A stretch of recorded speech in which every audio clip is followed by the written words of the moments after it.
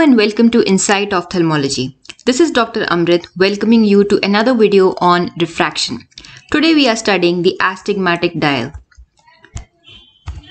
In order to understand the astigmatic dial properly, it is very important for us to understand 5 important concepts. So let us understand them one at a time. To understand the first concept, I want you to remember the video on Sturms conoid.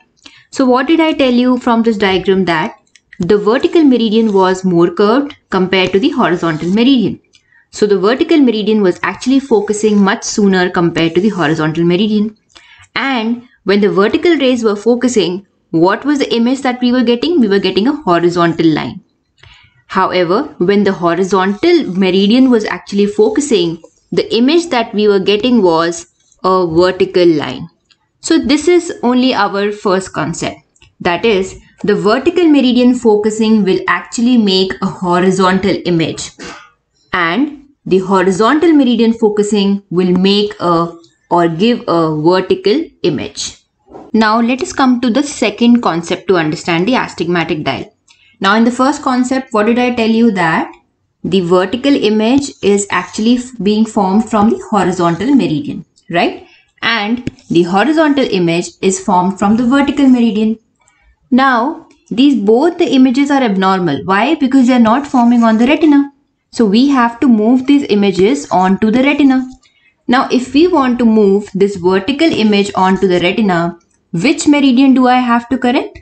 I have to correct the horizontal meridian. Okay. Why? Because this both I have drawn in red, because the vertical image is coming from the horizontal meridian. Similarly, if I want to correct the horizontal image, that means if I want to bring this horizontal image onto the retina, which meridian do I have to correct? I have to correct the vertical meridian. So this is our second concept. That is, in order to move the horizontal image, we have to correct the vertical meridian. Similarly, in order to move the vertical image onto the retina, we have to correct the horizontal meridian. Now let us talk about the third concept. Now, if I have to move this vertical image onto the retina, which meridian do I have to correct? I have to correct the horizontal meridian. Now, if you would remember from my video on astigmatism, whenever we want to correct the horizontal meridian of an eye, we have to give power where? Along the horizontal meridian, right? So if the horizontal meridian is weaker, we have to make the horizontal meridian powerful. How do we make a particular meridian powerful? By giving a cylinder, right? And I told you that the power and axis of a cylinder are always opposite. That means if I want to correct the horizontal meridian, I will give a cylinder whose axis will be actually vertical. Okay. So since the horizontal meridian is at 180, the power of the cylinder will be at 180, but the axis will be 90 degrees. Similarly, for the vertical meridian, that means if I have to correct this vertical meridian, or to say if I have to move this horizontal image onto the retina, I will be using a cylinder which power will be acting across the vertical, but the axis will be actually horizontal. So what is the third concept? The third concept is correcting the horizontal meridian means that we have to give power at 180 degrees, that is along the horizontal meridian, but the axis of the cylinder will be at 90 degrees, that is perpendicular to the power. Similarly, correcting the vertical meridian, which is shown over here, the 6 o'clock and 12 o'clock meridian, we have to give power at the 90 degrees, but the axis which will be written in the prescription will be 180 degrees.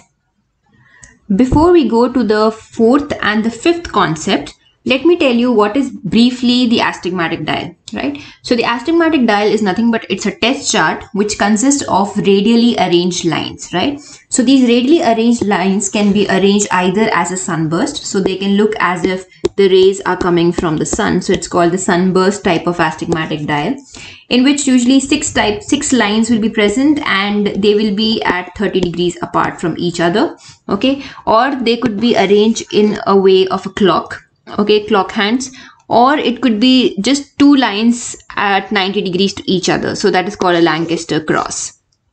Now let us try to understand the fourth concept. Suppose this is a patient in image 1 and you can see that both the vertical and horizontal meridian are actually focusing in front of the retina. So this is a case of compound myopic astigmatism.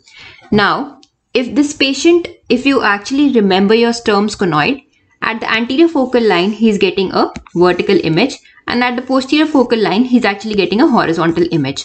Now, which image he is going to prefer, or which type of image he is going to see more clearer? The answer is the image which is closer to the retina. So here, the patient will see the horizontal image more clearer because the horizontal image is more closer to the retina. Okay. Now, similarly, this patient over here, the second patient, you can see the vertical image is closer to the retina. Therefore, he is going to see this vertical image more clearer. Now, what happens in an astigmatic dial is that whenever a person is actually shown this astigmatic dial, he is going to see one line which is darker and sharper, right? And which line is the darker and sharper? And over here is actually having the horizontal image more closer to the retina. Okay, so what does it mean? It means that he is going to see everything as if it's a horizontal image. Even if you show him a circular spot of light, he is going to actually see it as a horizontal image, right? And this happens at a very microscopic level. That means if we were supposed to show him a an astigmatic dial like this, so we can imagine this cross to actually have millions of circular points like this, okay? And all these circular points are going to be interpreted. How? They are going to be interpreted as a horizontal line by this person. So how is he going to see the vertical line? The vertical line will be seen as a collection of horizontal lines like this. And how is he going to see the horizontal line? Horizontal line also is going to be seen as a collection of the horizontal images. But what happens with the horizontal line is that there is a overlap between these horizontal lines, right? So because there's an overlap at this horizontal line, he is going to see this horizontal line as darker and sharper. However, there is no overlap along the vertical line, and that is the reason he is not going to see this vertical line as darker, sharper. So the line of the astigmatic dial which he sees the more clearest, it means that that is the image which is closest to the retina. So if a person comes and tells you that I am able to see the vertical line the most clearer, that means the 6 o'clock and 12 o'clock line, what does it mean? It means that the vertical image is more closer to the retina and the horizontal image is actually in front of the retina, right? So this is your fourth concept, that the darker and the sharper line of the astigmatic dial will tell you the image which is present closest to the retina. And last but not the least is the concept of fogging and Sturms conoid, which is the fifth concept that you should be very thorough with to understand the astigmatic dial. If you're still not clear with the concept of fogging and Sturms conoid, I would suggest you to go and visit my videos on fogging and Sturms conoid. Now let us go through the steps of the astigmatic dial test. Let us start with this patient who is actually having compound hypermetropic astigmatism. Okay, since both the images from both the meridians are actually being formed behind the retina. So the first step to begin with the astigmatic dial test is to measure the visual acuity for distance, right? So we are going to make the patient read the Snellen's chart and get the best visual acuity, that is about 6/6, using what? Using the spheres only, right? So at this point, we are not supposed to use cylinders. We are only using the spheres, and using the spherical correction, we will get 6/6 on the Snellen's visual chart. The next step of the astigmatic dial test is to apply adequate fogging lenses to both the eyes, right? I already told you in my previous video that fogging is nothing but applying the convex lenses in front of the eye in order to relax the accommodation of the eye, right? So, and also fogging is nothing but artificial blurring. So how much blurring we have to do in this patient? We have to blur to about 6/18, right? So for the first step, we are showing them 6 by 6. We are bringing them to 6 by 6 by giving them certain spherical correction. And then we are going to put fogging lenses, which is nothing but the plus lenses, and drop their visual acuity from 6 by 6 to about 6 by 18.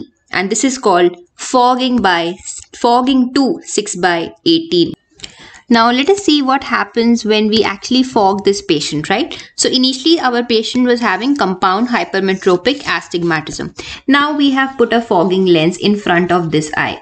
And what have we done? We have not just relaxed the accommodation, we have actually pulled these two focal lines to front of the retina also, right? So both these focal lines from behind, they have come in front, and now the patient has been converted to compound myopic astigmatism, right? So the next step is we are going to ask the patient to identify the darkest and the sharpest line on the astigmatic dial, right?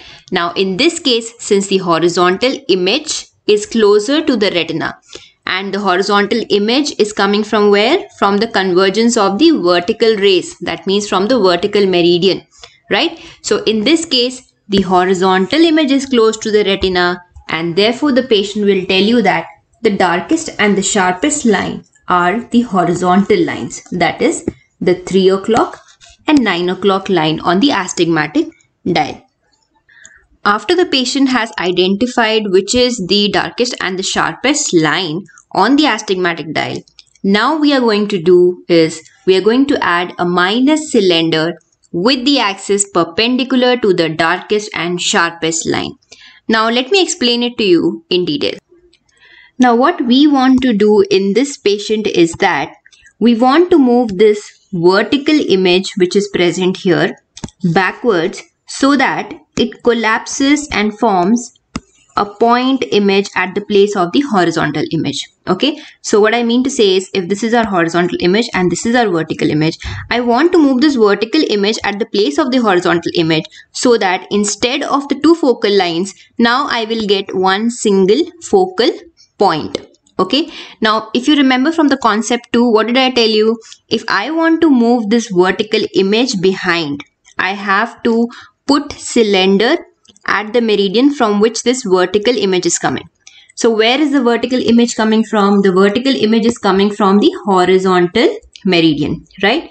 So if I want to put power along the horizontal meridian, where will the axis of that cylinder be? The axis will be at 90 degrees. That means the axis will be like this, and the cylinder will be put like this. Okay, and the axis of that cylinder will be at 90 degrees. Okay, so this is what is meant by step 4, that we have to add a minus cylinder with the axis perpendicular to the darkest sharpest line, right? So if you want to remember it in a more easier way, I would tell you another method also. So suppose this is the line which is the most darkest, that is the horizontal line, right? So the horizontal line can also be written as 3 o'clock to 6 o'clock line, right?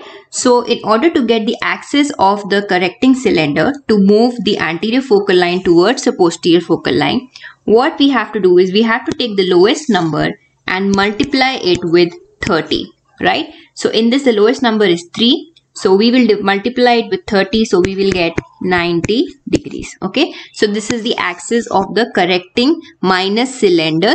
Okay. Which will move our anterior focal line towards the horizontal focal line. So basically we are doing nothing but we are collapsing the Sturms conoid, right? And why we are choosing that axis? For that you need to know this concept. So therefore, by adding this minus cylinder, what have I done? I have actually collapsed both the focal lines to a focal point. This is yellow one, right? But still you can see that the patient at this point still will see blurred vision. Why? Because it is still the focal point is still present in front of the retina. The next step would be to move this focal point onto the retina. And how are you going to move that focal point onto the retina? By giving another minus lens. Why? Because the patient is now myopic. And how do you correct myopia? By giving the minus lenses. So what happens is now that this, after giving another minus lens, okay, what happens is that this focal point will be shifted onto the retina. So this is the final step of our astigmatic dial, that is, we have to add more minus sphere until the best visual acuity on the Snellen's chart is obtained.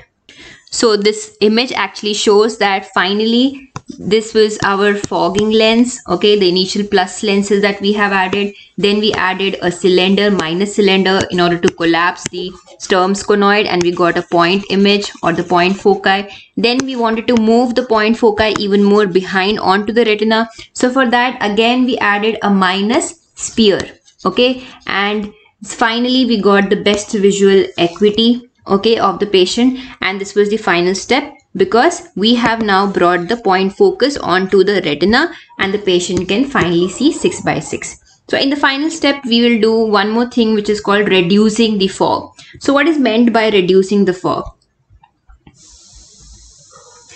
So suppose we actually gave the patient initially about, say, +3 diopters of fogging lens, okay, to bring his best corrected visual acuity to 6 by 18, right? And what did we do in the end? We added about -2 diopter in order to bring the image onto the retina.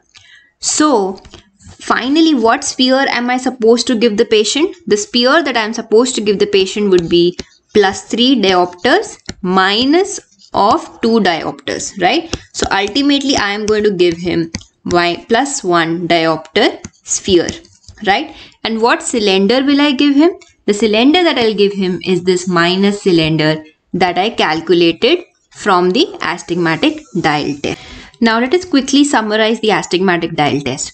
So initially we have, this is our astigmatic dial chart, which is present on the Snellen's chart, and this is our patient who is actually having the compound hypermetropic astigmatism.